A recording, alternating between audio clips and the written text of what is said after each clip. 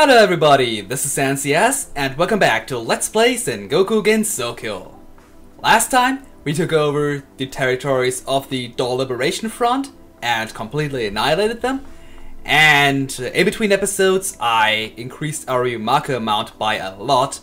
All of the territories to the right, well, okay, you probably can't see my mouse movement, but everything to the right of the human village is requires now 33 research for the next Yumaka level, and the ones to the left are a little up as well. And in this episode we are going to attack the Fairy Army. But before we do that, I have one cutscene I have to show you, which I'm going to play in now. So I immediately fell for the beginner's trap and sent out all my characters into the battle against the fairies, and totally forgot that the Hakikukure Hades could also or attack the human village rather. So we still should be good to go. Yoma is a little powerful, but she's not that. I suddenly regret saying she's not, or wanted to say that she's not that terrible. Well, admittedly, she's not nearly as powerful as Yuka was, which was why I wanted to get Yuka, well, rid of Yuka first and foremost. So, okay, no counter damage for Rimia, that's why I keep using her. Mima, yeah, you attack Yoma as well, why not? Yoma is still the most troublesome character, seeing how she is level 21. Not 27 like Yuka was, but yeah. So for abilities, Lily White, as you could see, can buff up enemy characters, while Yomo has a strong physical attack. I probably should attack Lily at some point in time. Oh well.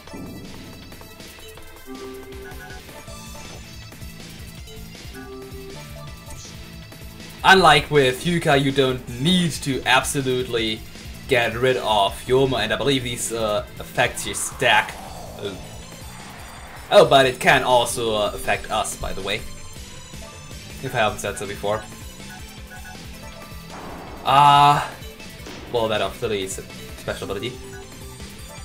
But all in all, Lily is pretty weak. Yomo is not bad, but not as strong as Yuka was. So all in all, this battle here is rather easy compared to what we had to deal with before. And I might remind you, I'm only fighting those 5 with 4 characters. However, I still should not lose to them, that would be kind of bad. So bye Yoma! That should buy us some time. Yeah, let's defeat Adonis too, and we've already won. We don't even need to annihilate them.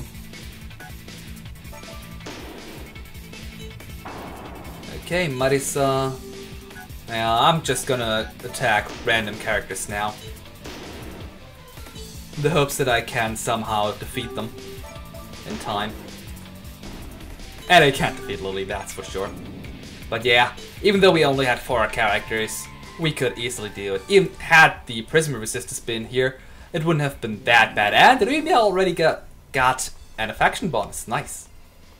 Although already I have her, my party, since quite a while. So yeah, I'm going to raise her melee status. Alright. And if anything else interesting shows up, I'll be showing off that as well. Otherwise, I'm just going to move on with attacking the strongest fairy army. Other than that, nothing has happened, except for the fact that all of the other freelancer characters, like Mima, have now joined the groups. Madable Hearn has joined the Fairy Army, of course. You know, right behind the Fairy Army, these 4 territories above. Once you've conquered them, you will get a character who will make capturing a character so much easier. Oh well. But the good news is, at least in my playthrough, that Mistia Lorelei, as well as Renko Uzami, the other always freelancer character, have joined the Hakugyokuro Hades. And things become quite funny if you realize that in fan work, Misty is always seen as food for Yuuko, who is obviously the leader of the Hakugyokuro Hades. Why would you want to join such an army anyway, Misty? But anyway, yeah. We do not have any more events regarding the fairy army, so that is perfect. Meaning that we can now take them on! Oh, by the way, a couple of characters leveled up, because, yeah, I was fighting the fairy army so often. You know what, I'm going to level up some characters. Probably should have done that in between episodes. Yeah, because experience does not carry over into the next level, so if you, like, need 13 more experience for the next level up, but you get 30, you will not get the remaining experience for the next level, so no more 17 experience that you usually would get. So that's why you want to level up your characters before they do so in battle. And I really don't need 5 characters for this battle, but I like doing that.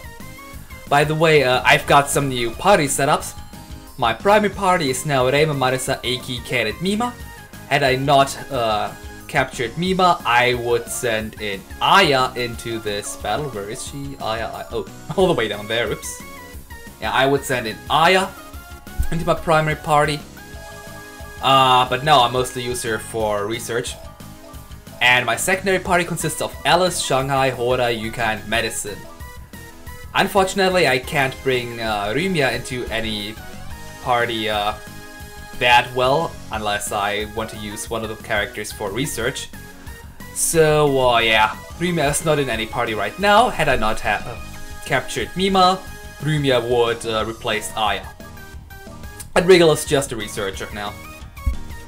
So yeah, with that way overpowered army for that battle, really the fairies have become really weak.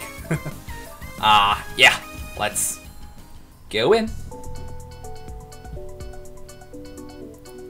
Rem and Marisa once again gathered in front of the human village to prepare for the trip to the lake. Now then, will the great magic user Marisa Kirisame show us what she is up her sleeve? Come on, you're making me blush. Anyways, I'll get it started right now. She first took to the skies and pointed herself at the direction of the lake. I hope that lake that you see is actually still the real lake, and not an illusion already. First things first, the lake's definitely this way, right? Yes, definitely. We've been going in the right direction, but somehow kept getting lost and ended up where we started. And that's all the work of a few fairies who can manipulate sound and light. Got that so far? Uh-huh. So what do we do about it?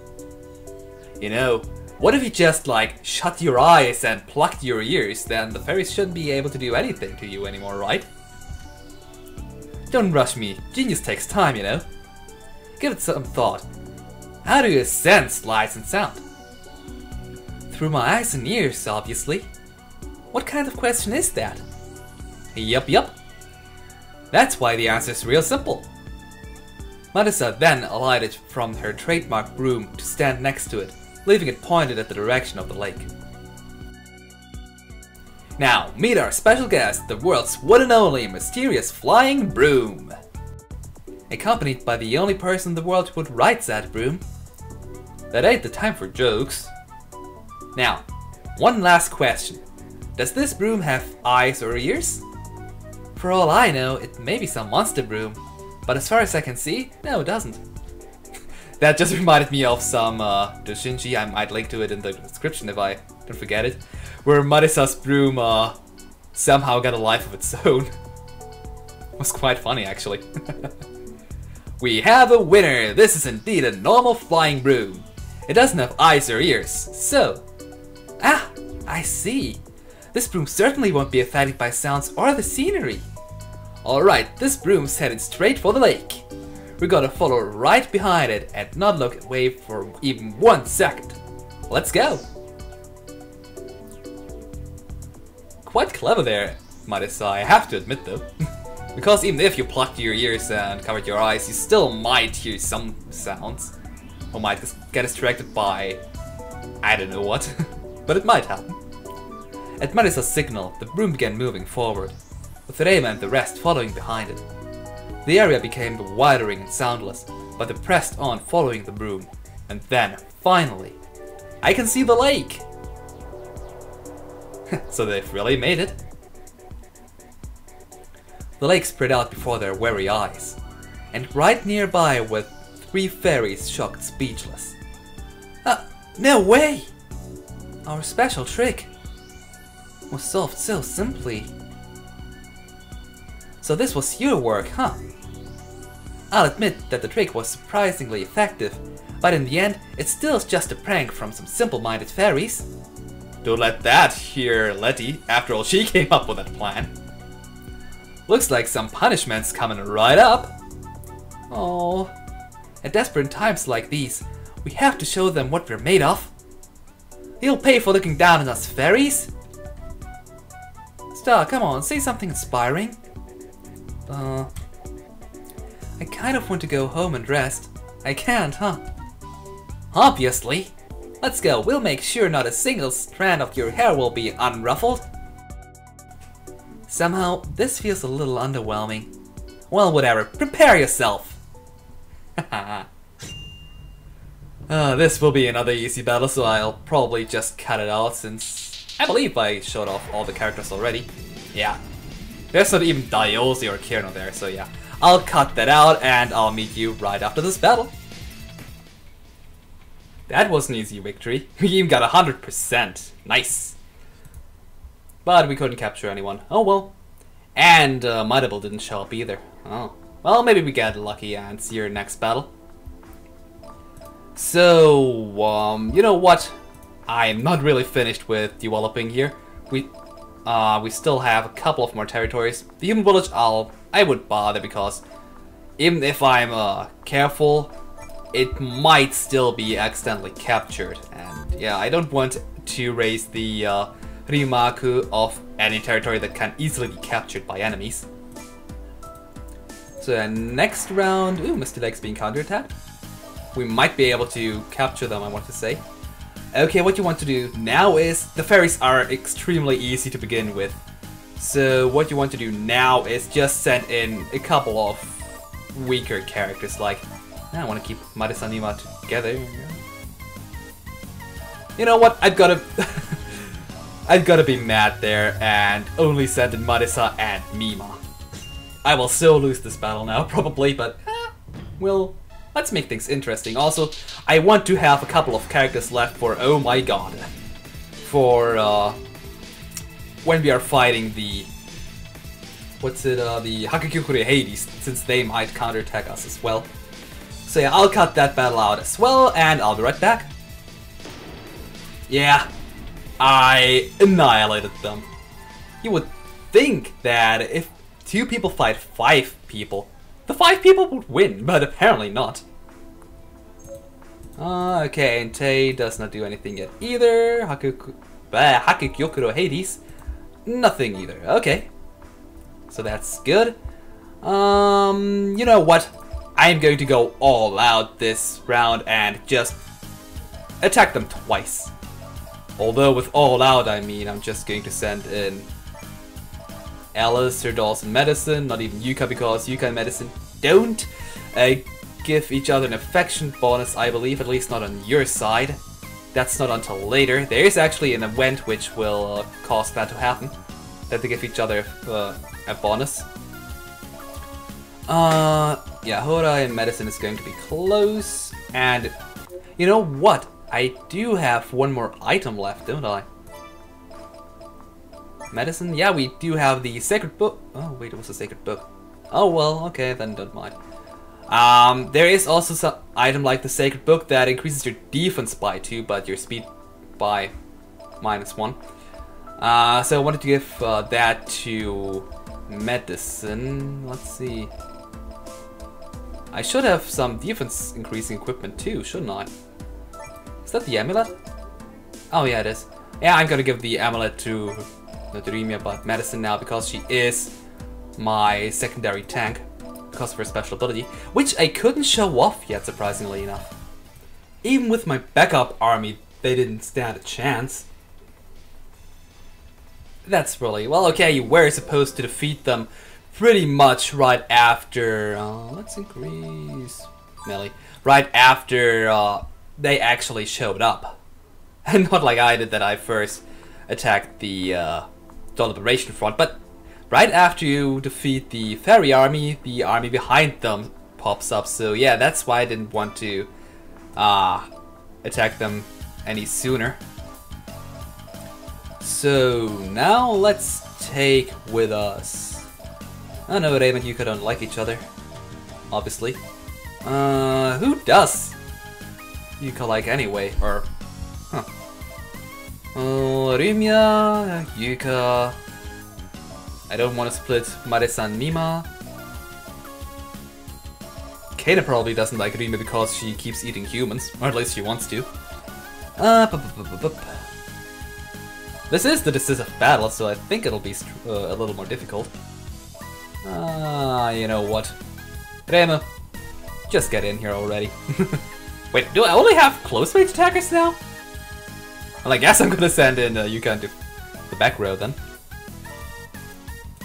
Usually I have far too few close range attackers. So yeah, the final battle against the strongest fairy army. And they're a little beaten up. So, they don't even have all 3 fairies of light in here? They are the most troublesome characters. Because you can only attack them from a specific range, except for Star. That makes things easier. A lot easier. Oh, and I probably should attack Letty. Oh well. Yeah, Letty is now the strongest character in this army. Well, she was always, but... still she isn't that much to worry about. Although these enemies do attack us for a lot more than they usually do. Or it might just be my imagination too. Cold Arrival, lowers all of our stats. Well, everyone's. Yeah, we can only attack Letty because Luna is not affected by close range attacks, and now she's dead. Nice. Yeah, Perfect Freeze. Oh no, I don't even see if she lowers my stats. Well, Perfect Freeze, something I didn't notice before, can also randomly lower your stats as well. But unfortunately we couldn't see that because our stats were lowered already. And how did Yuka get so low on HP anyway? That usually does not happen. Whoa! Retreat! Holy. That was bad. Like, really? Ow! She killed Yuka! Something I'd never think I have to say. Oh god, please don't retreat, Yuka. I don't want to do everything all over again. But it might happen. Ah. Oh well. Why are you retreating from Rumia? Reima's the one who's stronger, you know? Also, Rumia is, if memory serves right, better in far range than she is in close range. Oh well. Kirino's dead, 100%, and Yuka died. Oh god. It just had to happen. I'll be right back, guys. You wanted it that way? Master Spark! There. So useless, that ability, because it costs so much, but it's so fun to use. So, this time we've beaten the fairy army though. Gee. Seriously, how did Yuka retreat from me? My luck really shines through at the worst of times, really. Ugh. This is all a lie I say! The so-called strongest, the yokai of winter, Daioze, and the 3 mischievous fairies fought valiantly against the Reimo-led Hakurei army, but bravery was never going to be enough. It It's over. I can finally go back to sleep. Letty, do something! Don't be unrealistic. I can't do anything at this point. Yes, you've all lost, alright? How could this be impossible? Etc, etc. Happy? I'll be going now. Hey, where do you think you're going? Where? I'll be sleeping for a little while longer until winter arrives. Did you not read the rules? The losers will have to serve under the winners. In other words, you all are prisoners. What did you... Kirino, what's the meaning of this? You never told me about that. I didn't know either. Pleading ignorance isn't going to work with us, I'm afraid. Well, if you want to sleep, you can certainly sleep forever. If you're talking like that, you mean... Don't you know? Those who participate, then break the rules, will be punished by a scary yokai. So scary that you'll practically melt away. How did it become like this? Why does it seem like there's less of you all than there's supposed to be? Now that you mention it. How did you find me? A quick look around the surroundings discovered Daiose, trying to sneak away without anyone noticing. She became flustered upon Kirino finding her. You try to run away by yourself, that's so mean! That isn't all of them still. Ow! Rema fired a needle as she turned, and a pained shriek rang out in an area which looked like it had nothing in it. How were we found? I thought we could run away after they let their gal down from catching the other fairy. Oh, that's cruel. Alright, you all behave yourselves now. If it's coming to this, then... Read the fuse! Run! Hey, wait! At Star Sapphire's command, the three fairies flew off at once. Reme hesitated to chase them down due to their ability to hide their figures in sound. And soon, the trail was lost. They're fast as long as it involves running away. Well, anyway, this is the end for all of you. And the lake is now mine. You heartless monster! Please let me sleep. And so, the lake covered in mist fell under the control of Remus' army. Well, it took long enough if you ask me. But anyway, now we've gotten Letty, Kirino, and Dai-chan as prisoners. To be all honest, they all suck. Kirino really may lower the enemy's speed, with a high emphasis on the may part. Letty decreases speed of everyone except the user, and Kirino it seems because she's also ice related. And Daiose can teleport one enemy to the very far position. Really, none of the abilities is all that great, and only Letty has decent stats. Actually, Letty's stats aren't all that bad. But really, Kirino might have similar stats to what's her name, Medicine, but Medicine is still better due to the fact that her special ability is actually worth something. Instead of Kirino's, yeah. So I'm probably not going to use those three characters, although I am going to negotiate them to join my party, because we want to recruit them all for especially events that we can unlock by recruiting other characters. Actually, let's do that next episode because we're kind of low on time there. So yeah. Next time, we will recruit the three useless characters and probably get rid of them the turn after. And we will either... no, we won't attack the random or the mysterious territories behind the lake because they first have to show off and then declare war on us. And, well, maybe the A&T group will actually start declaring war on us anytime soon. So, this was NCS, and farewell for now.